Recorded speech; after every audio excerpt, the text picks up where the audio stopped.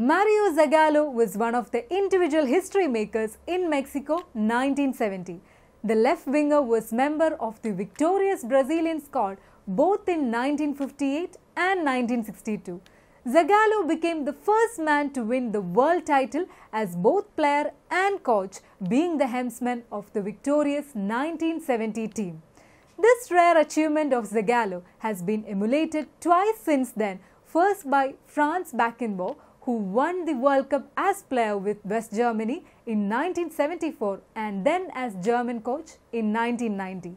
The feat of Zagallo and Beckenbauer has since then been xeroxed by Frenchman Didier Deschamps, who was a member of the victorious 1998 team and held the position of manager in 2018 when France won the World Cup yet again.